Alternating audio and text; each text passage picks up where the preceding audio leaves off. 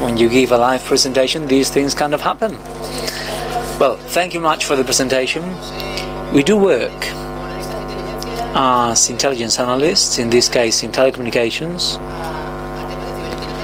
working on cyber intelligence and doing research on cybersecurity. And we're here today to introduce, from a practical point of view, we're going to install it, we're going to configure it, we're going to use it, we're going to use the framework that we usually work with and that we devote a lot of our free time. We wanted the speech to be participatory, so we have candy here, so if we have a question and you raise your hand, you'll get some candy to encourage participation. We're going to buy you somehow. Well, let's begin with the framework and with the analysis methodologies, and also regarding the information we can obtain with the profiles on the network, how we can exploit it, and how a third party can have a lot more information that we think on ourselves. So this is the outline we have for today's speech, and we need to be aware of the fact that on the network we publish a lot of information, and once it's out there, it's there forever. And that's information we give out for free. And there's a saying that it says that when you don't need to pay for something, you are the product. And in the social networks, there's a lot of this. And in fact, monitoring some platforms doesn't really need to be so complex. In fact, there are already agreements internationally between public and international bodies with the most well-known social media such as NSA and Facebook here, and the NSA have worked with other companies such as Yahoo, Google. There have been some scandals after all the Snowden publications, and we have seen that all these things really do happen. And there are other approaches, such as obtaining information instead of passively looking at what is being published, in a more aggressive and offensive way, which is what happens with the hacking team here. And the bad guys already know these agreements done by social networks and other companies with government organisms, so they try to use mechanisms for anonymization on the internet, or using anonymous networks, being located in fora protected by usernames and passwords. So by crawling, they also acquire low-price tools in underground markets, and they also do communication through systems where the crawling makes processing that information more complex. So we often do attributions on the network, and we look at the kind of threats that do happen, and we attribute them to some users on the network. So we would like to ask for your collaboration to see with which information inputs does a researcher use on the network at the beginning. So from an input, which information can I get to relate it afterwards and to get to a conclusion? And here the network can take place in two directions. From the network we can try to identify someone real, underlying, and that may be complex because sometimes we cannot reach a particular conclusion. And also the other way around, may have someone who did something like a crime or some sort of extortion, or that it was committed in some sort of fraud, or was involved in some fraud, and we want more information regarding the networks, where they are. But first of all, we need to know about the kind of information we can have on one person to start looking. Let's raise our hands. What can we think of? Their location. Okay, their location. Up here. An IP address. We could have an IP address. So location, IP address, a MAC address. Okay. Here. What time? What time they got connected? Well, anyhow, we all need a reward, but IP address, MAC address, location. But there are many more simple things. When someone sells some product that we may consider suspicious, yes. Email, good. Emails, yeah, someone is raising their hand up there, but emails are interesting. Why? As we'll see next, throughout this session, they allow us to establish solid relationships. And with an email, we can check whether that email has been registered on Skype. Sometimes we don't notice, but the information is published on Skype, and it gives us a lot of personally interesting information. We can register, for example, on Twitter. We can check whether an email has registered an account at some point in time, on Facebook, on LinkedIn, and emails allow us to establish solid relationships. Okay, I'm going up there in a minute. PayPal or credit card? Okay, we have get PayPal or credit card, that'd be great. Phone numbers. PayPal, phone numbers, good. Well done. And we actually have tools to get information on phone numbers. I was going to say credit information. Wow. When we do research, sometimes we have less clear information, but something didn't come up. Well, navigation habits. Good too, but that kind of information, to do research in open source is not that useful because it's difficult to find information on the network. But there are some platforms that state when the user connected last, or which users are online, or some fora. Yes, let's talk about connections. Something important is missing here. Usernames. Yes. No candy here? Username back there? Usernames. Why are they interesting?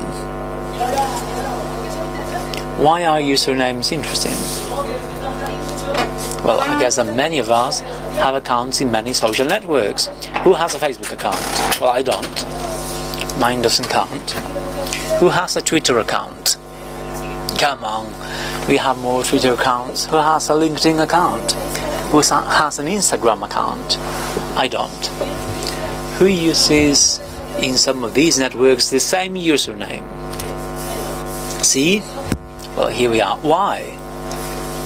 Why do we use the same username? Because it's easy to remember. Well, if I register and I publish on Twitter, I publish with my username. Now when I go to Instagram, I want that someone who saw my Twitter username associates me quickly. Of course.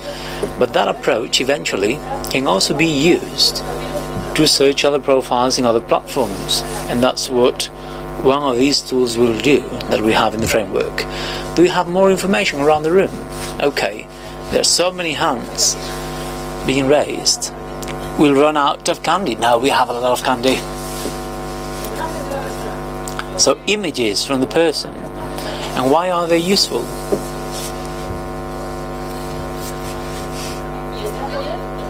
That's great, yes. We're making things a bit more complex than we will, but when we have a profile on social media, we're interested in identifying that that person is the person who he or she claims to be. If we can see a picture at a party or smiling, whatever, we can identify the person. What else? More hands that are being raised? Metadata. Yes, metadata. Metadata about the documents. Documents being published. I didn't give you any candy, did I? Metadata of the documents being published on the web. Actually, a couple of years ago, Twitter and Facebook didn't used to take metadata out of the images, but it seems that has changed. What else? I'm out of breath. I'll replace you, don't worry. Okay, what else? What else? Up there, there's a hand raised up there. Okay, location, IP, max, yes. Around here, phone numbers and great information. Contacts and personal relations. Yes, because we're identifying on Instagram accounts and profiles that also appear and friends that also appear on a Twitter account. We can start to confirm the original relationship we had. So personal relationships. My handwriting is really bad. I'm sorry. What else? Companies where they've worked. Great. Companies. Location, IP, MAC, connection time, emails. We haven't said it, but we have yet another interesting element. Some emails are located somewhere because they have a TD. Is not the same thing. Domains, yeah. It's not the same thing having a Gmail or having a personal domain. And the location, yes. For the emails, you also have an alias. Alias slash alias at domain, so we can get more information. Another additional username. What else? I'll try not to forget anything.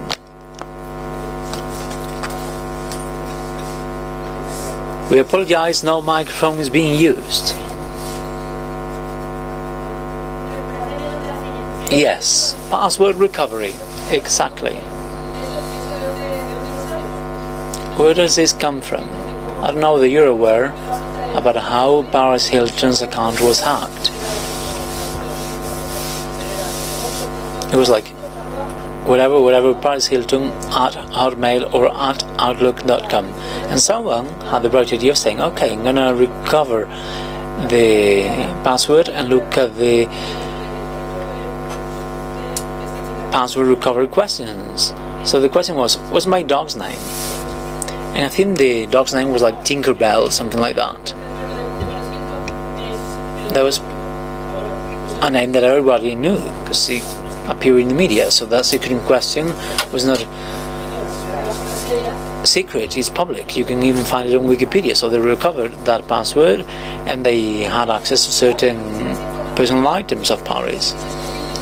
But I don't know whether you're aware of the fact that that information, whenever you do password recovery in Gmail, Twitter, if someone does it for you, you don't get a notification. And they're giving information on you. And we'll see that on particular examples about me. And if I get hacked, let's see. But password recovery, personal information, many things here. Anything else? IP addresses, telephone numbers, great information. Well, if we have the great information, we're really getting the guy.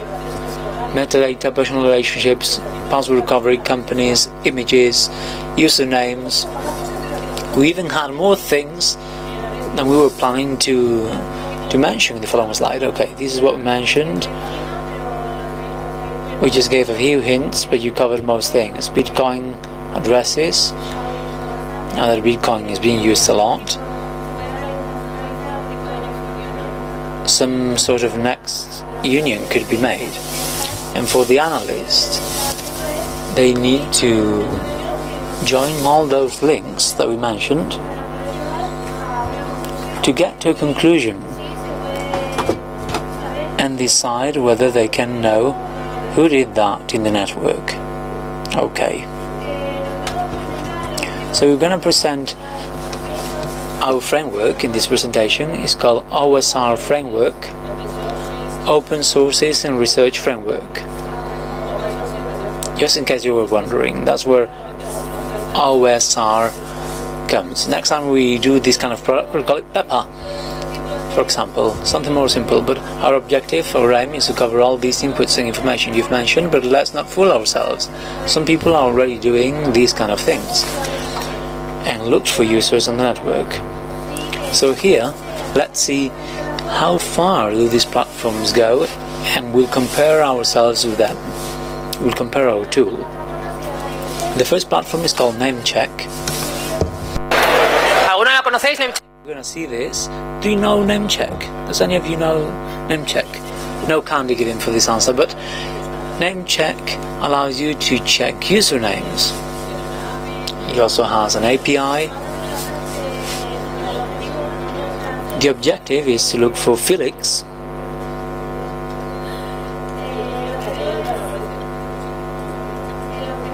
The objective here is to see where Félix Brezo registered. I think we had 88 platforms there. Okay, it's actually thinking, but it will check whether that username is present or has been registered on Twitter, YouTube, Blogger, Instagram, and whoever uses that will be exposed here. But if you don't use the same username, that may happen sometimes, this platform wouldn't give you any option to do several requests. But here, sometimes we may have someone in the real world and we don't know anything about them. We just know that they're called Félix Brezo. So what can we do to identify Félix Brezo network here? So we can actually identify the candidates. But here on green,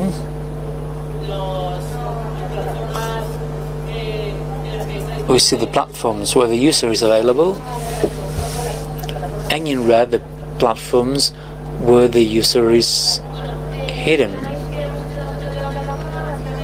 So our platform analysis is doing some searches on the surface, and those platforms are not even protected by username and password whenever we register. But when it comes to doing requests to check if those users exist and a login is requested, a platform such as this one is limiting that information because it wouldn't even support the source. We insist on the fact that sometimes we lose the control on the surface web and deep web. We like saying that deep web is not everything that is in Tor. Okay, whatever is in Tor is not indexed by conventional conventional browsers, but the content of a forum that can be accessed by a username and password, that part cannot be indexed by a normal browser because Google doesn't go to follow coaches, create a username and a password to index that private content for coaches or the Tor forum. It would make things more complex, Tor private forum. And due to that, precisely, we don't like associating deep web to Tor. We tend to say that in the platforms where we need to use password and username are deep web, and on this platform when you do a lot of queries you need to pay.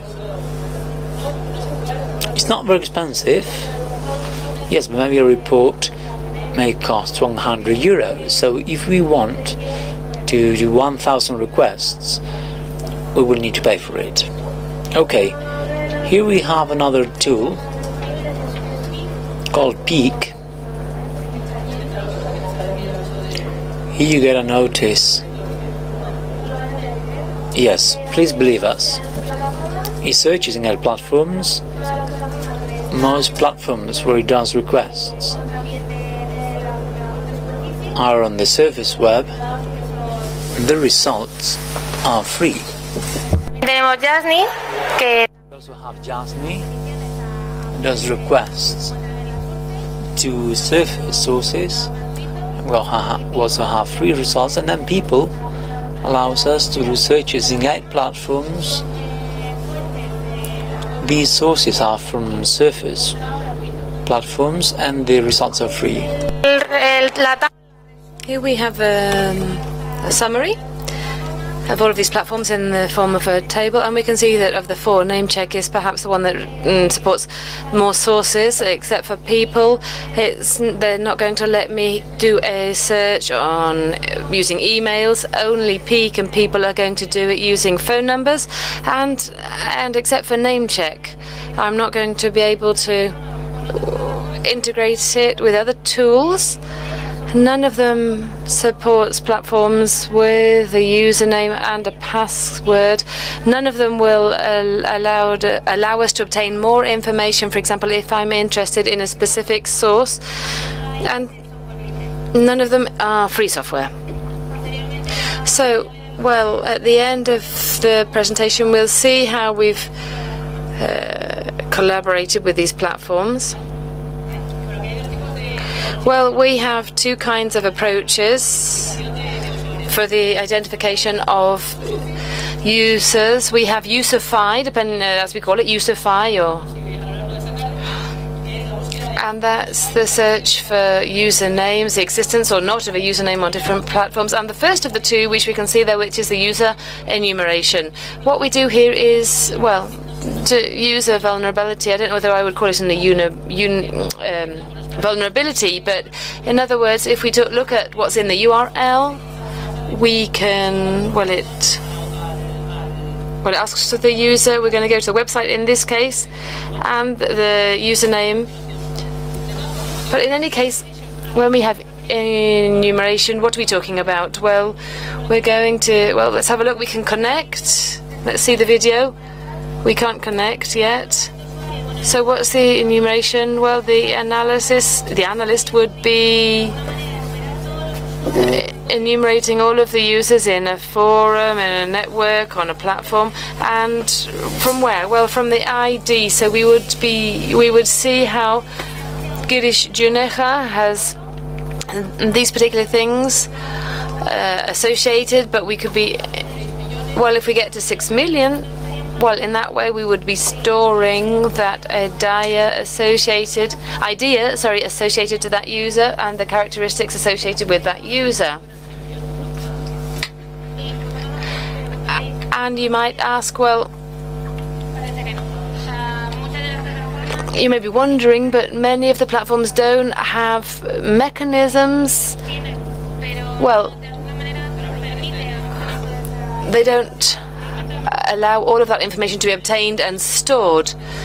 And with the forum, it's pretty much the same. When you register on a forum, they assign you a username because it's easier for the program, and it's in most of the engines. That's the way. And that's the way the numbers increase.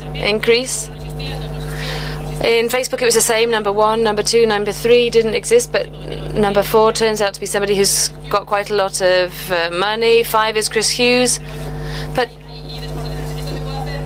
this can be done in Facebook. Well, I think in Facebook they established in the end some kind of additional mechanism, so it made it impossible. They couldn't download the entire thing. And I can't remember exactly. Well, we have a tool which is called enumeration.py, and we're looking at the structure here of the URL where we are forcing that idea. So we're talking about a launch of the script facebook.com/01234 and storing all of that information in order to be able to consult it at a local level later on.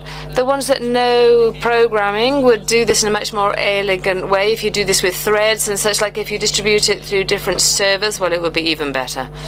But as you can see, as a proof of concept, well, here we have an example, and there were platforms including Foro Coches, amongst others. Yes, these are all of the platforms that we have supported within the framework, and without, well, the same as we saw before, it's indexing the content of facebook.com.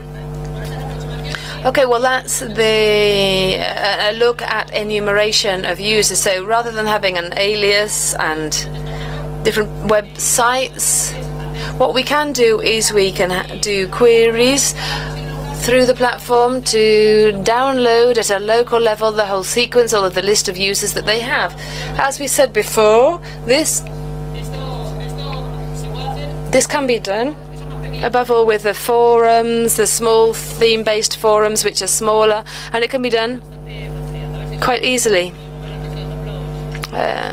Well, maybe we can see a few more examples, but if we look at USFI, Here we're talking about them being connected to those platforms, and the information is associated with the user.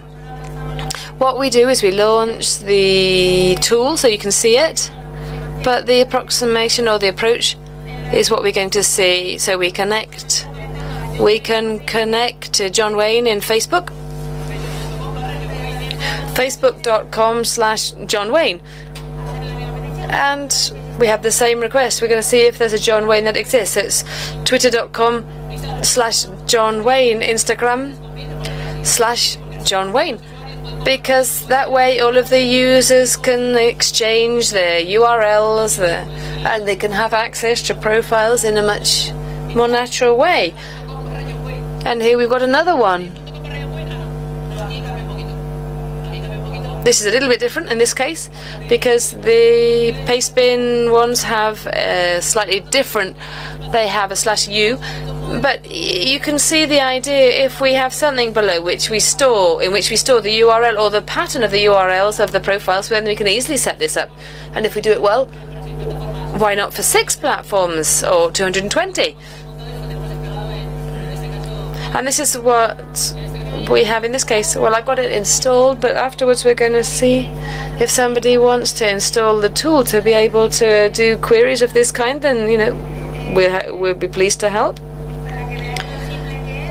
As you can see how easy it is. Well, this is a command line interface. And then people say, oh, it would be good to have it with the engines, but, well, yes, absolutely. Absolutely right. We've got USFI.py.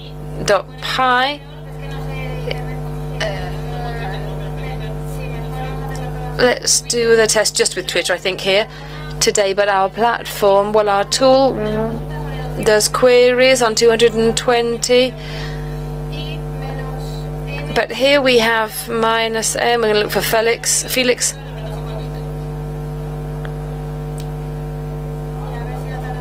Let's see if it doesn't take too long. We've got CyberCamp. That's something that we put in last night, I think. And if we're looking at the internet and the connection lets us, well, we can see, we could take this to an Excel. We can see that with the URL on the left, twitter.com/Brezo with an alias, and we've got the code, because it's got the accent. Well, let's try. We're going to try and do a search for Félix in GitHub or in Facebook or in Instagram. Well, I think more or less you can guess, you can get an idea of the system.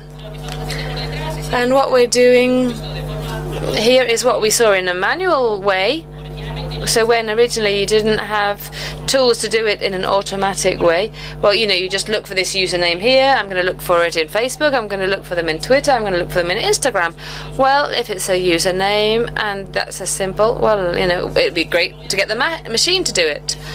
And then if they exist, I can take a closer look. So here we've got, that's the Facebook. I actually cancelled that account, no. But the error is that account existed in the past. Okay, so we've got Twitter, GitHub, and Facebook. No, in XLS, it's already there by default. We've got it there. Okay. In that case, we'll go straight to the results, and we can export this into many other formats. Right now, we have it ODS, XSL, JSON. And that's even easier because you can start to work with it. And we also have, well, for 3 or 4 months we've had it on GML. If you want to include it in some kind of viewing tool for graphics, well, it's like I said. Okay, I couldn't see it. OSR framework. We're going to go to the results folder, and here we can see all of the requests that we have made for the username that we want to consult. A question that people often ask us is whether you're using the API of Twitter or Facebook. No, here we've got Twitter facebook.com/ and the username afterwards. Why? Well, that's because it means we can do it with a whole load of additional platforms. I don't know whether we would dare to launch another one now. Let's have a look.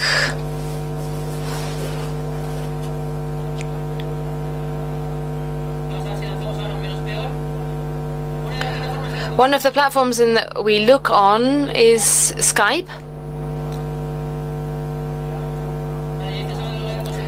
And Yaiza is going to use her account because what we do is we use the Skype API. You have to accept a disclaimer.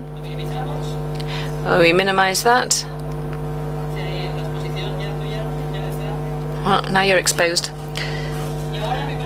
Okay, I think in Windows it takes around 40 seconds depending on the network, and in 40 seconds or so it monitors what we have, and what we do, we go to the wrappers file or folder. Some of them begin to belong to blogs, forum,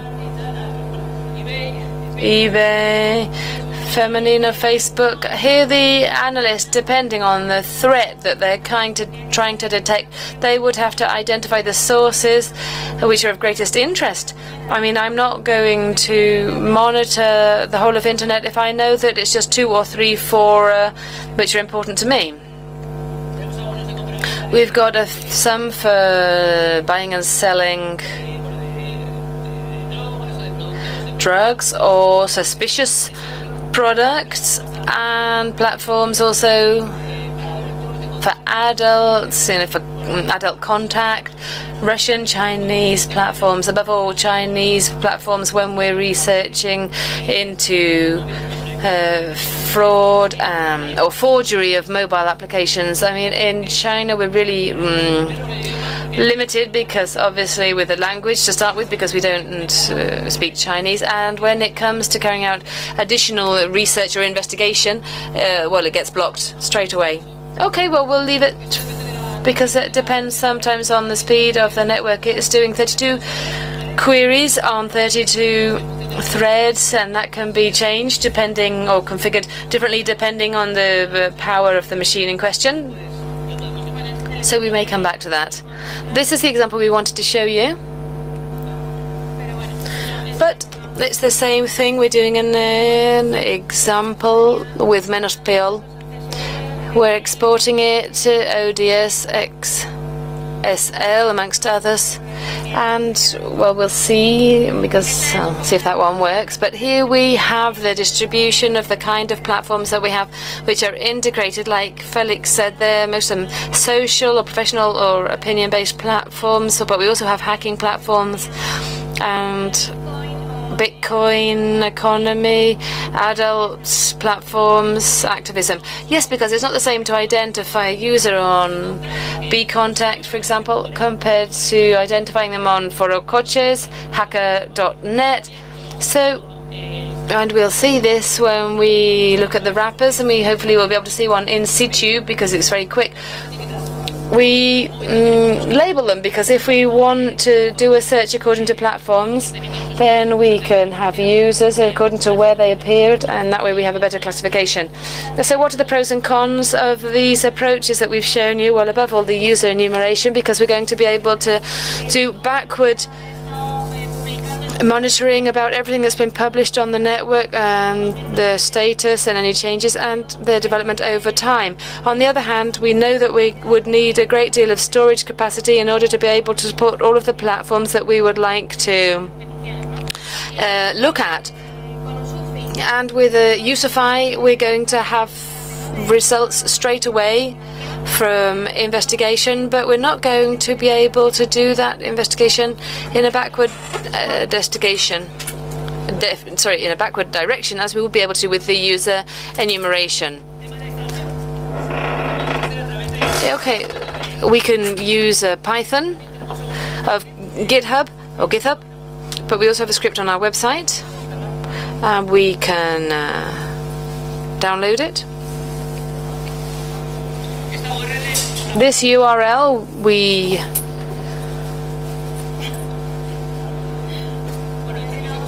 Well, let's see. Well, we'll write it. Here we go.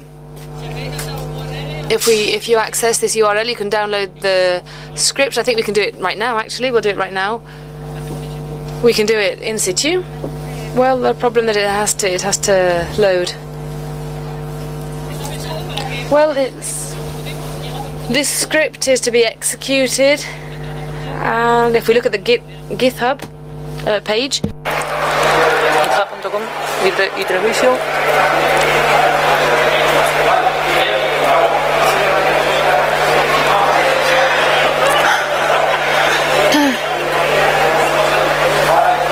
Bueno.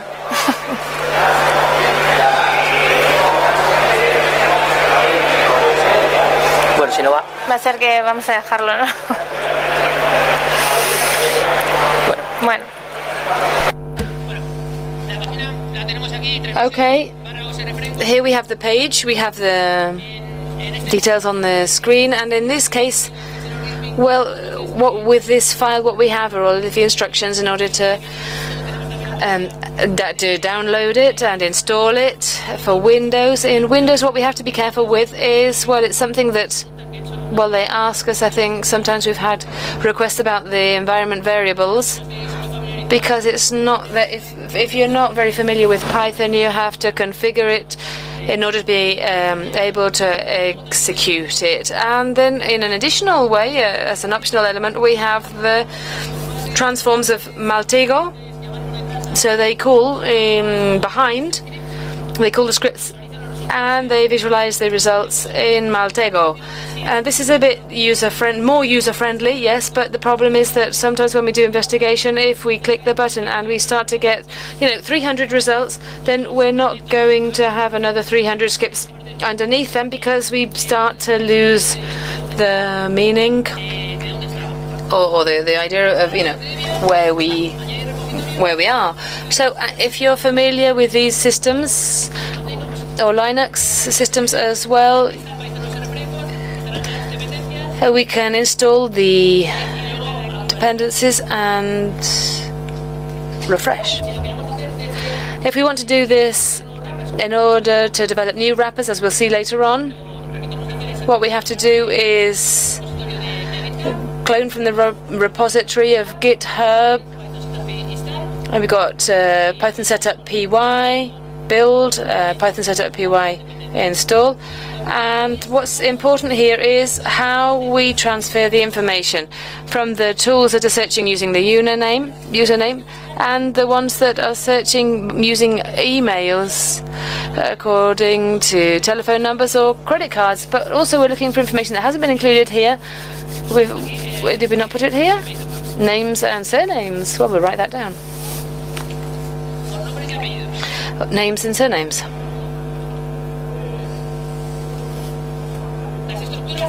The information structures, how they're passed between different tools. Well, right now we do it with a JShop with 3 basic types for each element. We've got attributes, type, and value. The value could be, for example, the URL of the profile in question. The type will be whether it's a URL or an email, and the attributes could be other elements, just like with the previous ones. And since all of the tools share that structure, we can use it in the same file, the same investigation or project for all of them. And as we saw before, all of the data could be exported to CSV, XLS, XLSX, ODS, GML, or JSON in order to be able to do queries. And on the other hand, often, well, we talked about this earlier, we're not going to find a username straight away, and we're going to be doing surface. So often we're talking about users, but we have to find that username somehow. Well, we're going to start off with names and surnames, and somehow we have to be able to get down to the username. So within the framework, we have a tool which combines all of the name, surname, characteristics associated to that username, and to have different possible usernames which may be used by that person. For example, what kind of changes can we have? What's most useful? or most usual, sorry, here when it comes to generating aliases on the basis of names, a name and surname. I've got sweets here. Date of birth is an element which often we do include when we find a profile.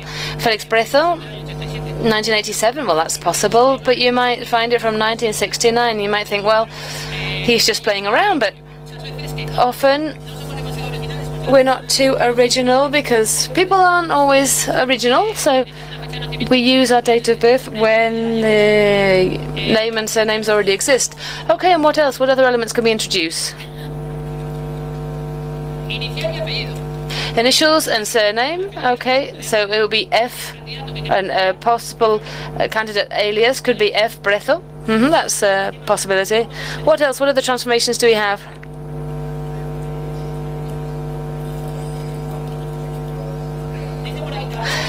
They're talking about changing letters for numbers, so instead of using Félix, it could be a 1 and a 3. That's another alternative. That's a possibility for generating aliases.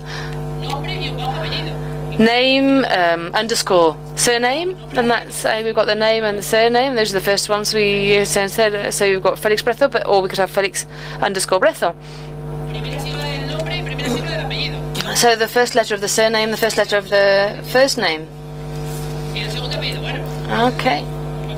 Or the second surname, like in Spain there are 2 surnames, or the town where they live. The city, the language, the football club. Sometimes we include the football club. If we support Atlético de Bilbao, well, we might include that. What else could we use to generate candidate aliases? And the fact that someone's got celiac disease, well, why not? We've included quite a few here, and in fact, we've got a little cheat sheet here. We've got the date of birth, we had the underscores, the dots. We can't use them, for example, in Twitter. In Twitter, you can't use a dot as your alias. If you want to separate the terms, it has to be with an underscore. What else? What else could we got on this cheat sheet? Name and surname. I mean, all of these elements aren't absolute certain links. If the name is unusual, perhaps, but in my case, if it's not my name, it could be my father or my grandfather. But if I was called Javier Garcia or Francisco Fernandez, there would be a whole load of them, or Gonzalo Gomez, for example. There could be a whole load. But in any case, we do have to have some kind of tool. Since if we have an alias and a name and a surname, we can start those searches to look at where we have intersections with other platforms. Here we have an approach which looks at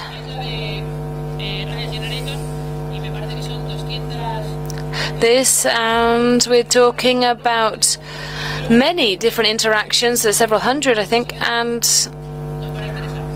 this is going to be interesting. And another tool that we've included in the framework is Entify, where we have, if we have a lot of documents or a folder with documents, we can find entities in order not to have to look at all of the documents and say this one's interesting, this one's not. So with these regular expressions, we get the entities right now, or the ones used by the tool, emails, cryptocurrency accounts, hashes, URLs, IPv4, ID numbers, and those people who want to contribute to the project, they can add their own. And yes, if you look in patterns, I think if you follow, I don't know whether it's 2 lines or 1 line may be enough, and you can introduce new ones. I don't know whether I dare to launch it from the terminal, but we've got this one which has been prepared, and what it's searching for in this case is in our website. Look at what regular expressions or what entities identified through these expressions can be generated, and as we can see, we've got a whole lot of URLs, which are the links for the platform, and also at the top we can see, well, there's an email. Here we have things that we can identify right now, but any idea, I mean, any additional expression could be introduced, could be included. And another of the tools that we have in the framework is MailFi. What do we do with this platform? Well, what we do with this tool is basically, given the username and the aliases, we can verify whether those emails exist within the platform. So we've got Gmail, Hotmail, 126, 163, 189, CN, Foxmail, QQ, Yandex, and yeah. Why is this valuable? Well, once we've checked the email, what we can do is import it to Gmail, for example, and then tools such as Facebook and Twitter, or the email manager, they can identify which ones exist on Facebook and Twitter, and then we would have a relationship which is quite strong between a user and an email. So on the basis of using an alias, we look at whether it's linked with email boxes. And so now we're not looking on social platforms using an alias. We're trying to identify emails in order to then look for them in Twitter, Facebook, and other social platforms, which will, and quite a few allow that, they will allow us to import their contacts and check whether they have emails. And the search, you have to say that this search in Windows, because of problems with the dependencies, and it might not work, it doesn't work. The issue has been identified. When it's been sorted out, we'll update it and we'll load it. So it doesn't work well in Windows, but it does work in Linux and in macOS. So, and what we're doing here is we're looking for the existence of an email associated with us in this case.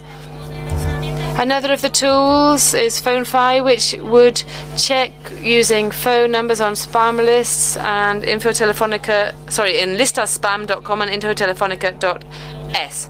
Here we have the video. So if you look at this approach, it's exactly the same. We use this to look for usernames, but we can do this on other platforms with other purposes. Here we've got listaspam.com to report phone numbers associated with spam activities, and so here we have the same approach. If we have the parameter, we can look for the phone number, and if we really do this well, you can imagine that the engine behind it is not exactly the same, but is very similar. And we've looked for a phone number which appeared on that platform. It doesn't mean it's spam, it just means that on that platform, which is spam, it appeared there. We just limit ourselves to what these sites say, and we can see comments from people. And if we want to search here, we would introduce the telephone numbers which are linked to suspicious activities. And if we've got the user with several users, for example, we've got 7,000 users, and you've got to analyze that, well, it's something that's just not doable, even with an Excel sheet. So we've developed Explorify, which is a tool, and this hasn't been published yet. And what we're showing here are the names of the users that we are working with and all of the information associated with them, as the video doesn't seem to work. But in any case, what's being loaded behind that is what we saw, the Excel that we saw before. And we're just facilitating the query according to platform and such like. And here, for example, if we just click on Twitter, we would only see in the central part the users associated with Twitter, but not just Twitter.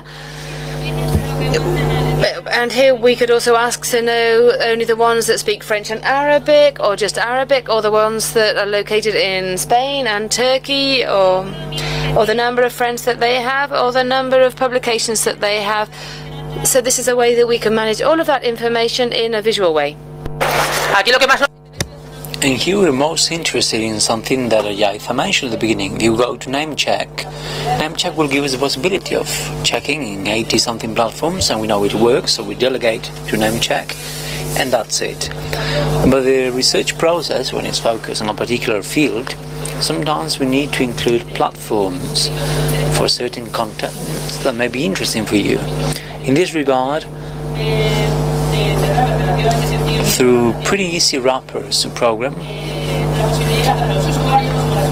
we give the possibility to users in IT analysis units to include new platforms. It's just 7 little steps. Yes, first we just need to change the platform name that we want to incorporate to the framework. Then we'll look at the search type we want to do, whether it's a phone search, a username, or name and surname, literally, which is other of the tools that we have integrated.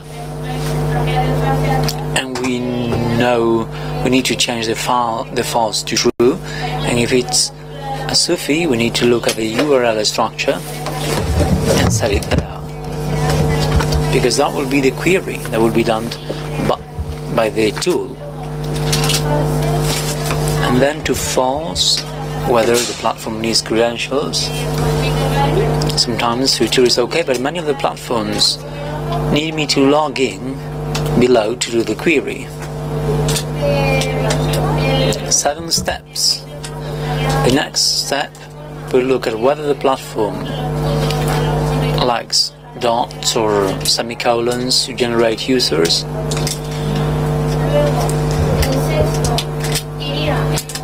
Then 6, the most important one, which is the error message. What we do with USF is transfer the error message after we identify it. And that allows us to check whether the user exists so that we don't get any false positives. So as we said earlier, facebook.com/fbrezo says the user doesn't exist, so 404 not found. The platforms tell the legitimate users that what they're searching for doesn't appear. We use that to check whether the link is registered. And last, optional, and this is the one we'll focus on next, is the incorporation of attributes associated to usernames. Often we are letting a lot of information go associated to those usernames that we could be storing, but that's quite costly, and we should see it for all the integrated platforms, and that's the next step we want to evolve to. We do need to take into account that the platforms can make a mess when they update their graphic interface. In the next example, we had integrated one of the platforms, /dot, where we look for the i3 Visio alias, and it tells us this username exists. What is happening in an underlying manner? The /dot platform had modified that interface. Instead of the former one, they had this one. So the user and 3Vision did not exist on that platform, and this forced us to do it manually. Go to the /dot wrapper, and this was what Yaiza mentioned earlier. We have the platform name, the URL that we can see here, and here is the not found text. So now the not found text was not this one, but this one. We could replace it, but in this case, to avoid problems, we add it to the array. We save it,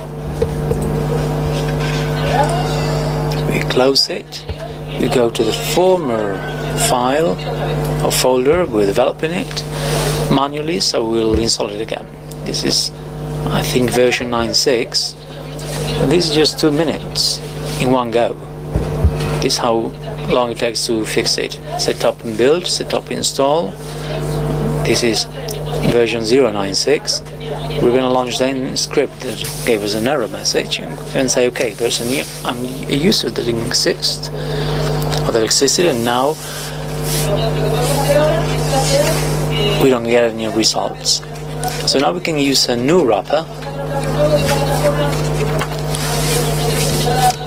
For a platform we haven't yet integrated, but we have identified it though. Can you think of any platform or any forum? Great! Don't make it too difficult for us, please.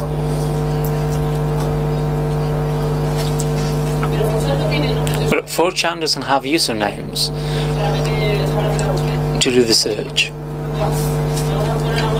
Come on, let's do something easier. He's saying 4chan.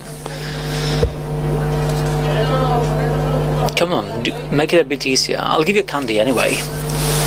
But please make it a bit easier. That's a bit more difficult because 4chan is assigned for people to publish anonymously. It's not associated to profiles, but on the publication you can actually write whatever you want. But there are not really pages there. It's not very useful. Okay, there was some hands raised. Okay. Segunda Mano, a Spanish website for different kinds of advertisements. What's it called? Is this the one? Is the first one? Vibo.com. This one here. That one.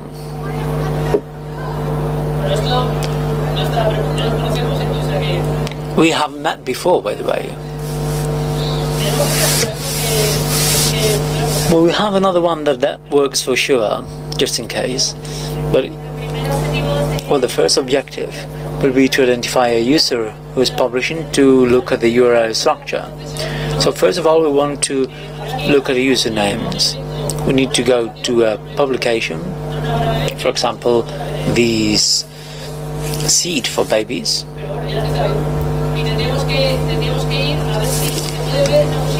We need to check here. Can you register here? Yes, you can register. There's a platform where you can register, I guess. Who gave this example? Okay, thank you. Contact with... I don't know whether it's be useful because here we don't have a profile page, do we? Well, if you know about it, please come here. We just want to look at it live.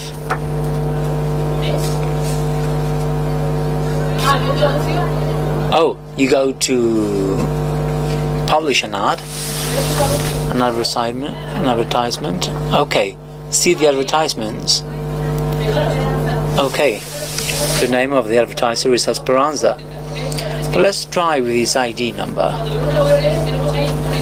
Here we have an ID number. Let's check whether they have a username numeration.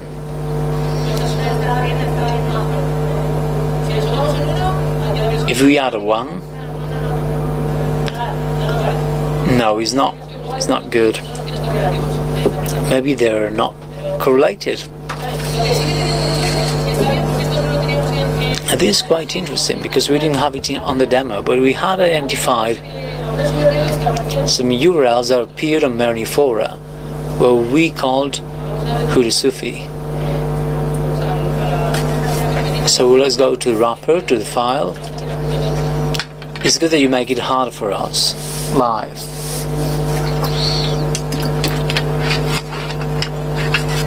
So conflict credentials. Porque es habitual que muchas plataformas la URL. It's quite common that in many platforms the redirecting URL is the one with the PID, with the platform ID number, but some of them redirect you to a profile with an identifier. Many others, however, by playing with them, you can pass a parameter U or user or username to this. It's good too. What we have here on the line are some structures, and sometimes when you have forocoches, which is Spanish forum, /user minus username, it works, or forocoches.com. In this case, it's not forocoches, but I just thought of it. Well, and these are all the things that we found in the platforms we saw, and these are patterns that do happen. Well, this can be launched from the terminal, but we will not launch it. So let's try with Vibo. slash u slash vibo slash u slash vibo slash u slash or slash members right here. Yes. All this right here.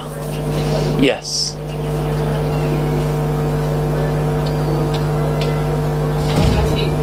Let's see whether we can do it this way. What do we do underneath? I actually didn't copy it.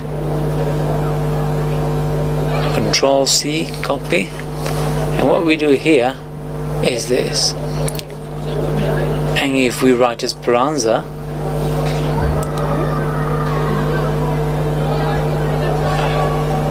I don't think it will work, but in some platforms, did it work? Now we went back to the home. But we have identified some structures, and when we do the query backwards, they do come up. We see slash user, users, slash pastebin, slash hyphen, forum profile, PHP in interrogation mark mode, view profile, U. If you put that on a forum platform, in some platforms you can do the search. So this is an underlying automated process to launch it sometimes. So shall we do another one? Shall we go to study cases? Okay. Let's do the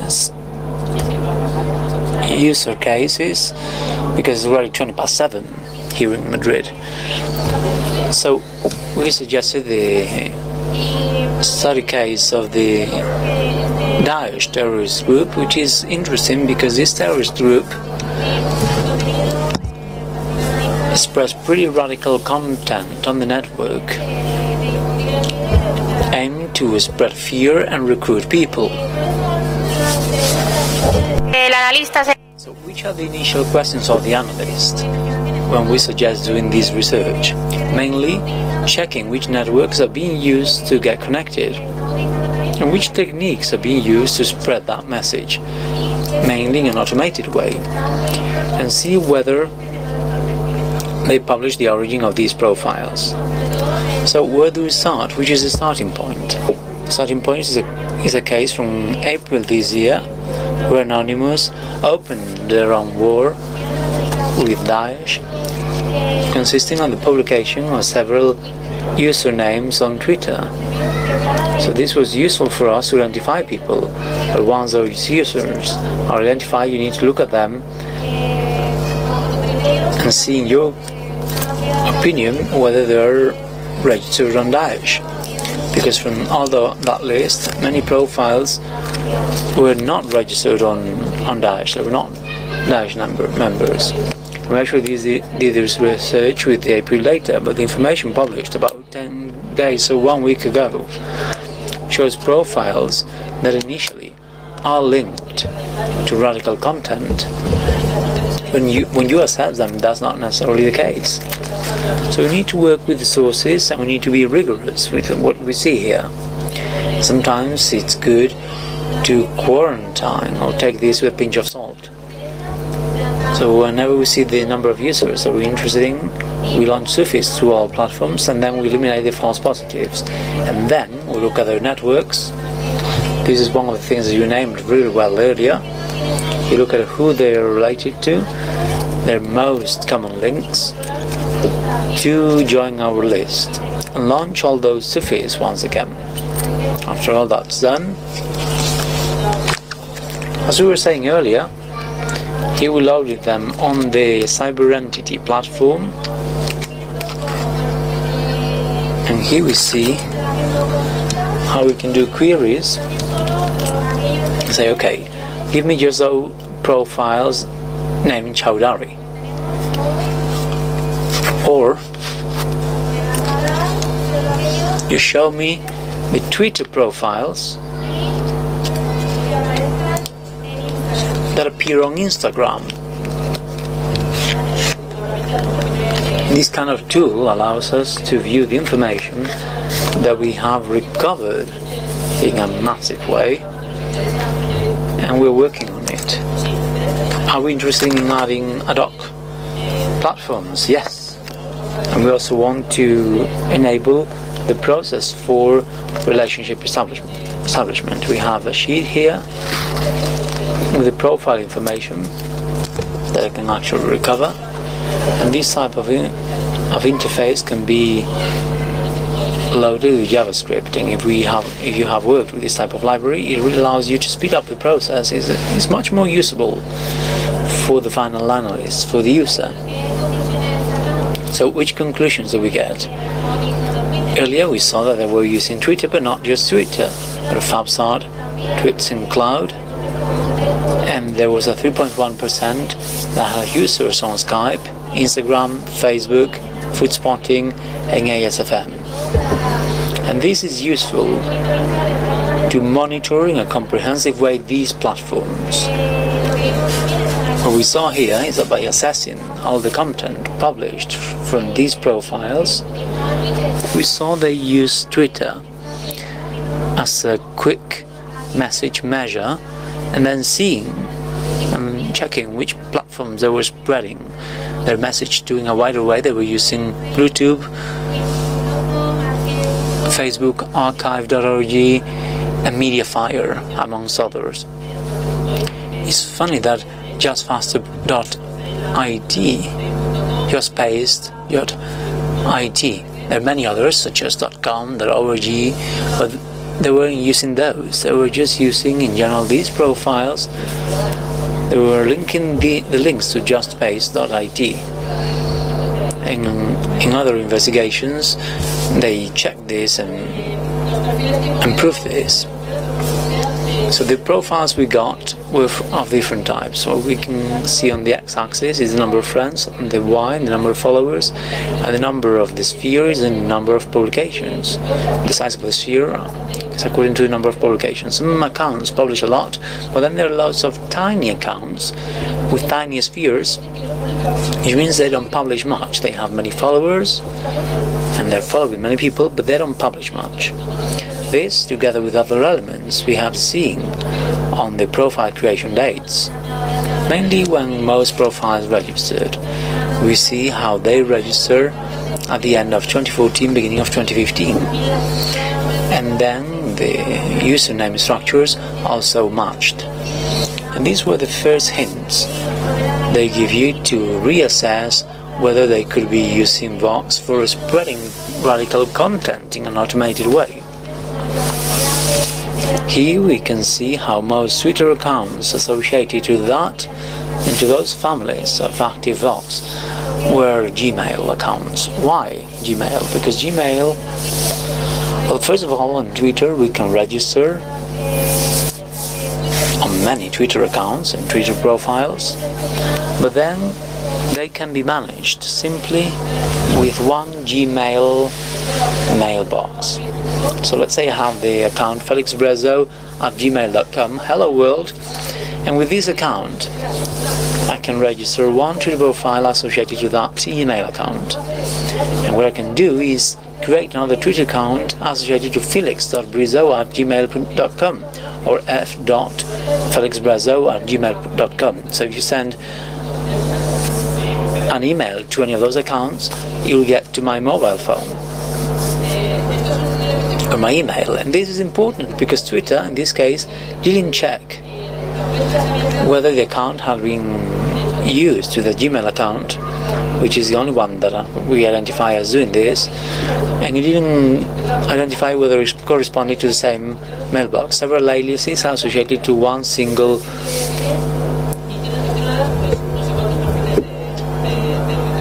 mailbox, so you can create different Gmails associated to one single Twitter profile. So another thing we checked was the characteristics of these accounts associated to these bots, because they have the same number of friends and followers and also the registration date. Within a month, all the Twitter accounts were registered.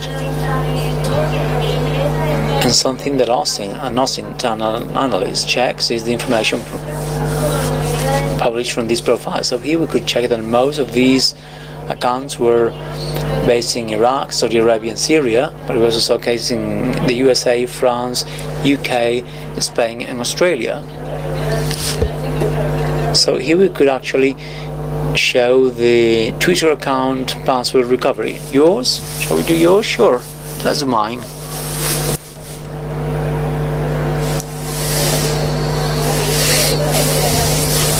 We could do it on Twitter directly, but let's check what we were referring to with the information we are showing about us. Maybe you can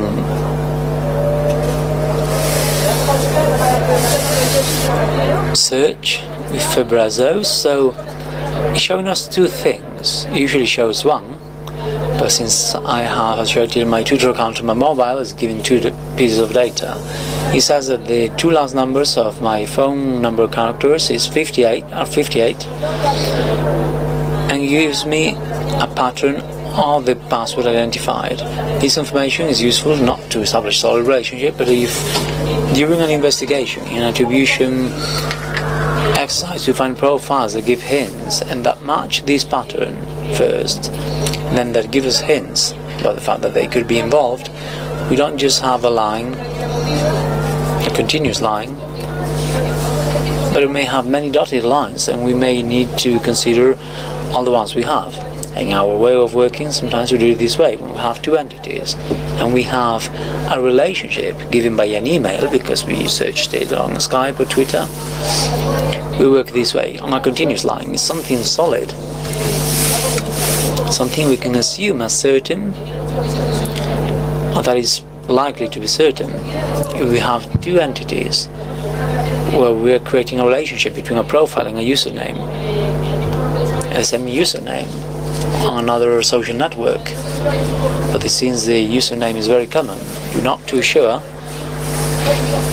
here we can have dotted lines. And if we later have some sort of hypothesis, happy idea, for example, something we want to check whether the evidence we're getting show, well, you're getting it wrong because this account doesn't have anything to show. So here we reflect this with a dotted line that is more separate. If the thoughts of this whole research project converge, we can change the dotted lines by these continuous lines, and if there is a lot of evidence, we can have analyst criteria and get much more solid conclusions. So let me show you another practical case that we presented for a tender or a contest. And everything we have seen is the mass monitorization of users with different profiles and different networks. But very often we'll find that our objective will be monitoring or locating a profile on the network, such as in the case of this person, also related with Islamic State.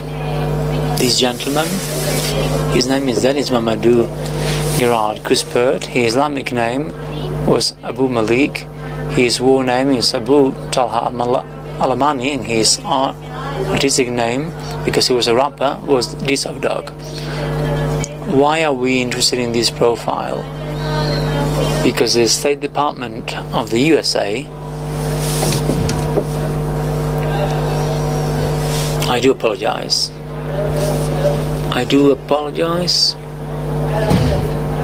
Tools, apparently. Okay, good.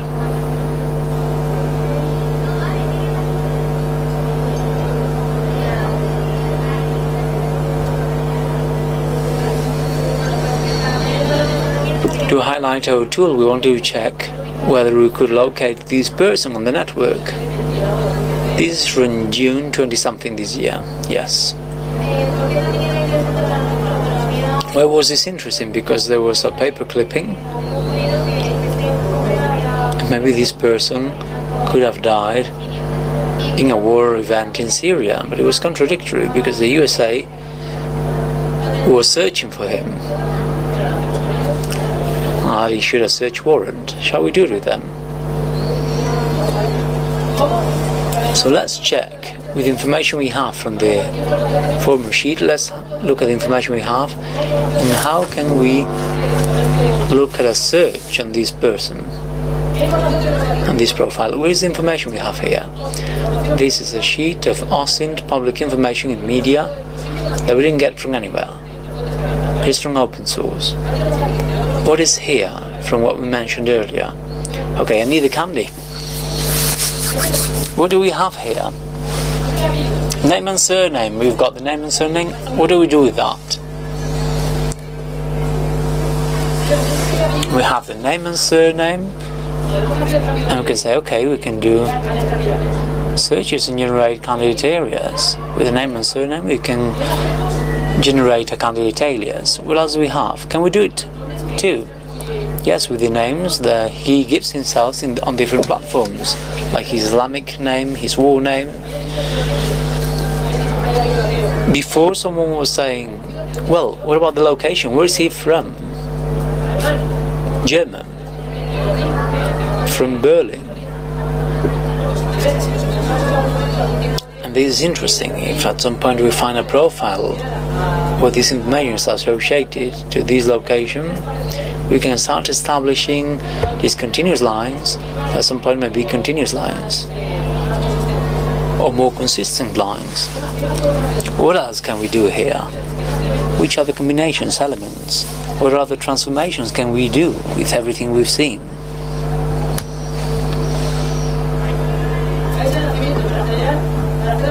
Birth date.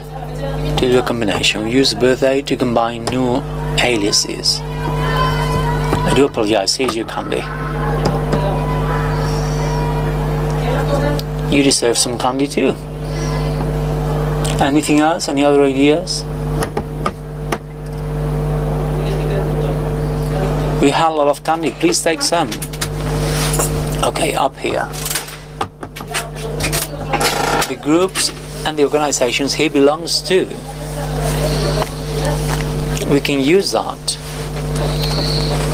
Come on, you've earned yourself some candy. Okay, earlier we said if this football fan supporter, we can look at his football team, such as Athletic de Bilbao. Maybe you can have a platform or on our automation tools. There is a forum from Athletic de Bilbao, so maybe we could check athletic.com. In this case, we see that Brezo dog is his stage name. So we have some potential there. We could do it, couldn't we? So we could look at the profile whenever it appears. So, date of birth, we know when he finished his career as a rapper, the group. So from this, which tools can we start using? We don't have any aliases, some clues have been given. So first of all, we could create candidate aliases if we start generating and doing combinations. The 225 combinations we have around with the information we already have, which is a lot. All these combinations, I mean, by hand you're never going to do them.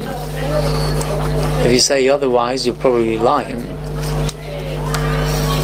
So maybe we could leave it overnight and see how it comes up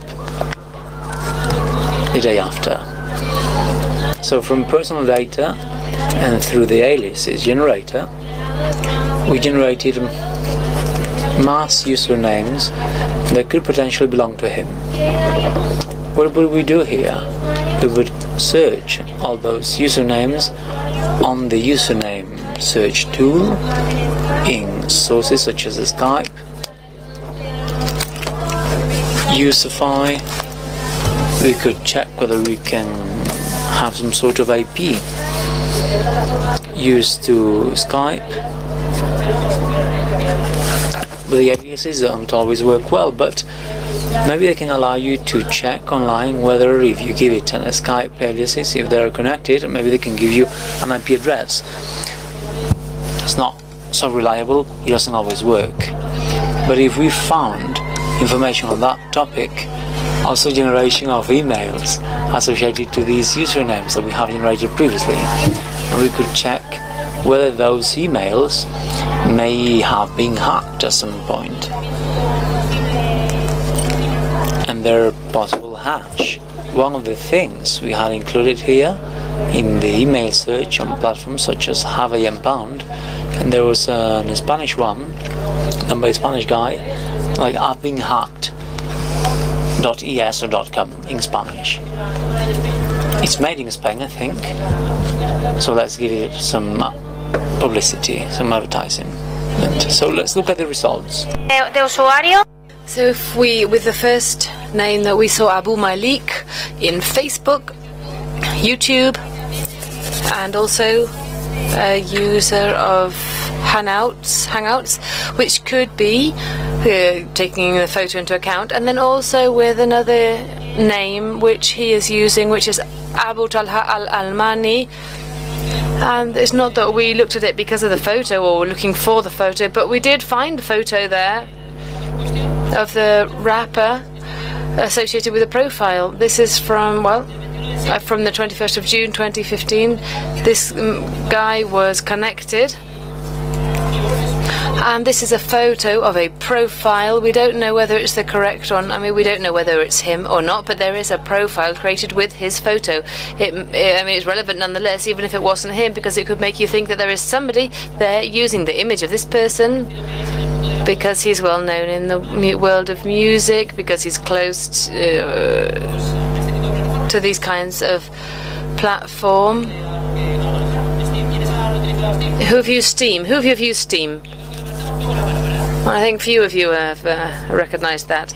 Okay, in Steam, well, this is the public profile part of Steam, and somebody's using this information. And if you can see here, I don't know whether you can read that out. Yes, this profile, what it is doing is encouraging other users to carry out denial of service attacks.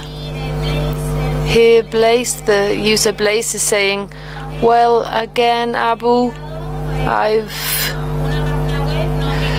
made a non-believer website crash. I mean, you can't see very well, but the third one at the top, what the user Place says I've managed to, attack, knock down, make it crash. And what Abu says is, good work. Your next attack could be against NSA.org.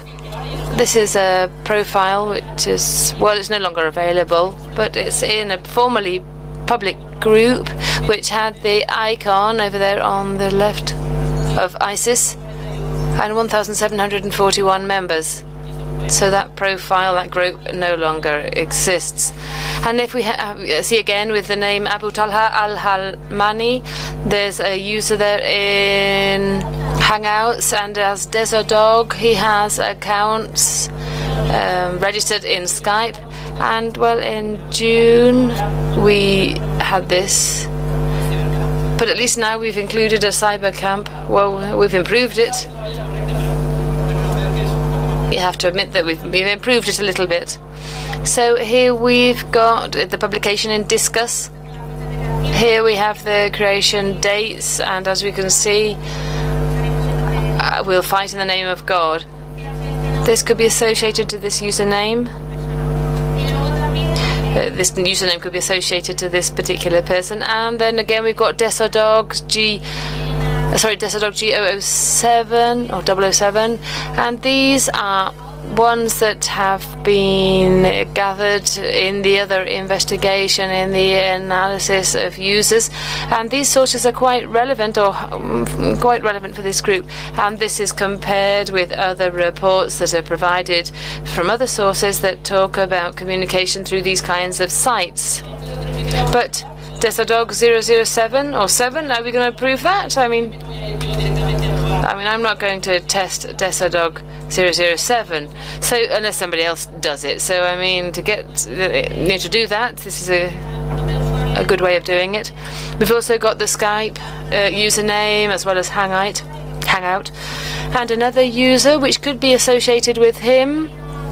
This could back up the hypothesis that it could be him because they were the letters of the name of his rap group. Yes, we saw some, I don't know whether we've gone past them, but we had Berlin, Düsseldorf, Berlin, Germany. But I mean, we need to have other elements, obviously, and we insist because we have to be as rigorous as possible, but these are the indications that open up, or can lead us to open up areas or lines of investigation. Well, and here we have other usernames, such as in YouTube or in Hangout, and this is something that has to be, we have to monitor. And often we're not going to find information associated with that particular profile, but we may do in terms of his, environment. So, for example, here we're looking for Jermaine Cuthbert, his sister, who could also have been radicalized, so his brother. We can find this in Hangouts and also in Skype. These profiles sometimes know that their exposure can lead to negative consequences, and perhaps not by identifying them, but identifying them by close family or friends. And Jermaine Cuthbert had a relationship with Düsseldorf account. It may not be 100% clear, but these are things that lead us and give us ideas.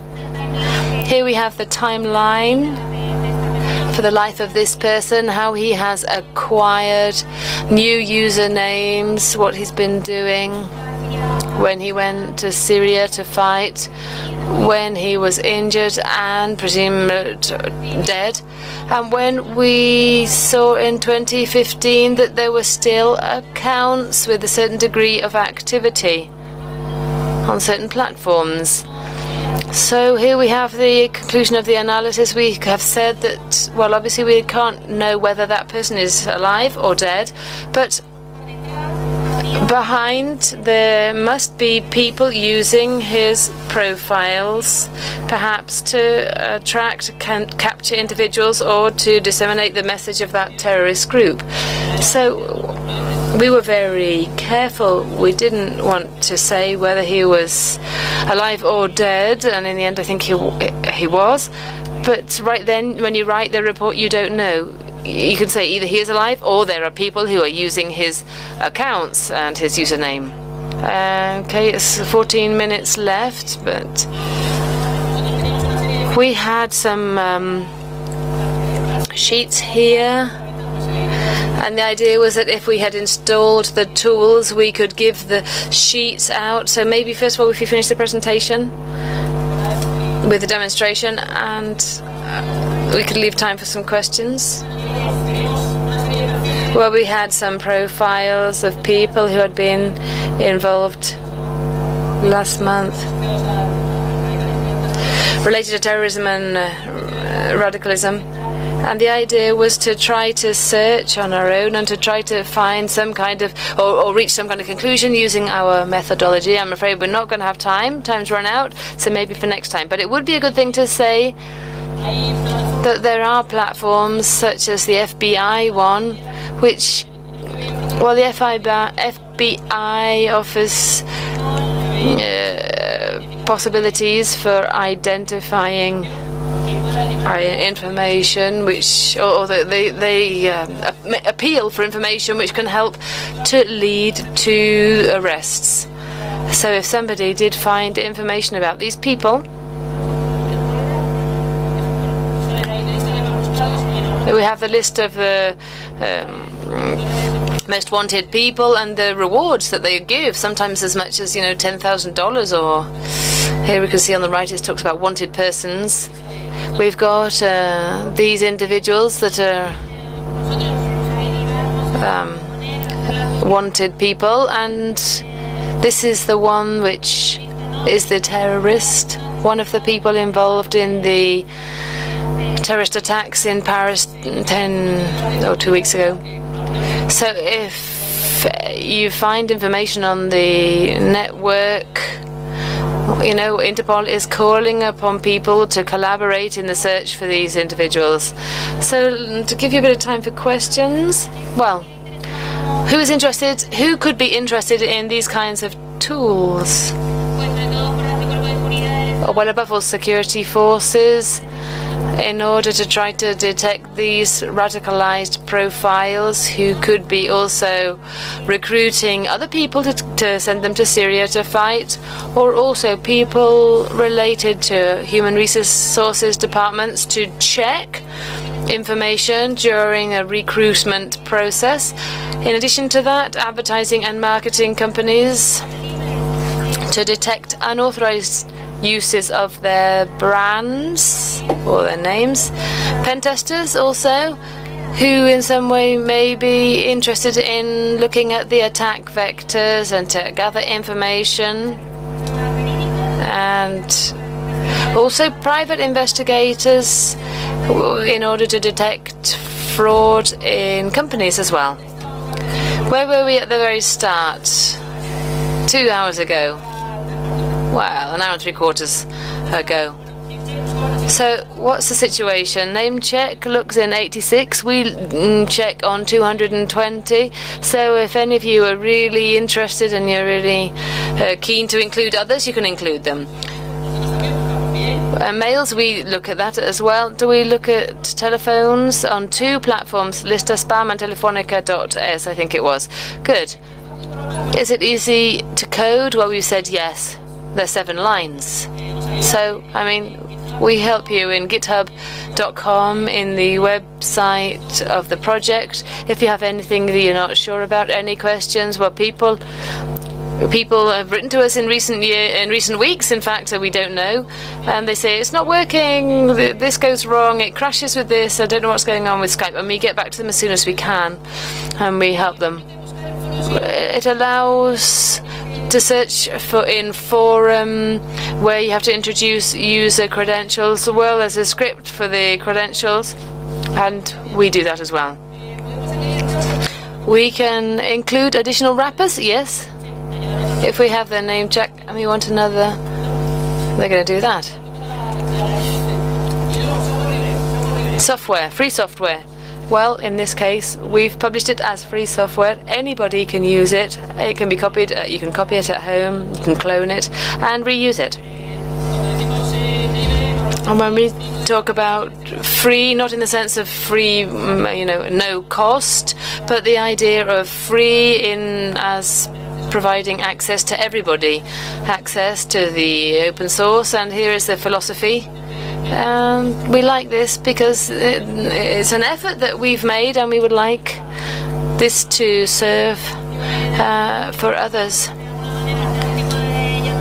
So if you want, or if you think this tool is useful for your jobs, for your work, then we are willing, you know, we're very open to any suggestions and anything you'd like to propose. We are interested in continuing with this project, so if you are interested in helping us, we'll be very pleased to listen to you and collaborate. Any tests, anything you want to suggest, we're open to that. And so now just a couple of minutes in case you want to ask any questions. We're at your disposal. We hope you've liked our presentation. ¿A qué pregunte? Eso. Questions? Any questions? Over there? Well, we'll give it to him after the question, shall we? Why Python? Well, why Python 2? He's asked us why Python 2? Why Python 2 and not Python 3? Well, because there are some bookstores which are only available on Python 2, when we can migrate that to Python 3.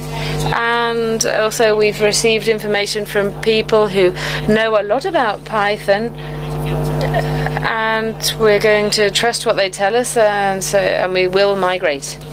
But for the moment, it's stable, so for the moment, you know, I think we can be satisfied with that.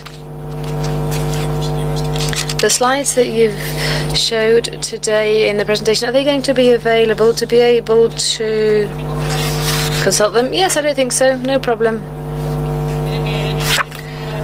The streaming is going to be hung on the YouTube channel. No problem. Any other questions? I haven't given you a sweet, but I will do when we finished. Oh no, okay, here down at the bottom. I'm sorry they didn't use the microphone. We collaborate with the Prospective Analysis Center in the publication of analysis, strategic analysis, but that's nothing like this at all, completely different to this. Any other questions?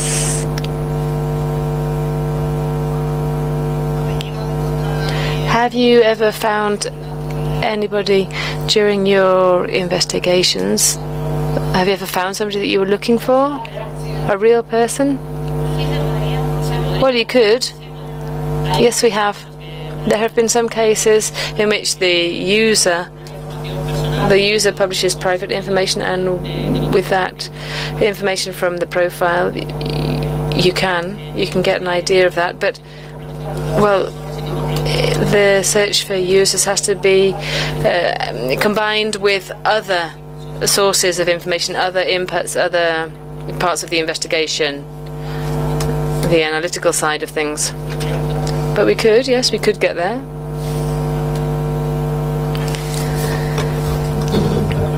Okay, well, if that's all, thank you very much to all of you. If you have any questions, then, you know, we've got our emails on the screen.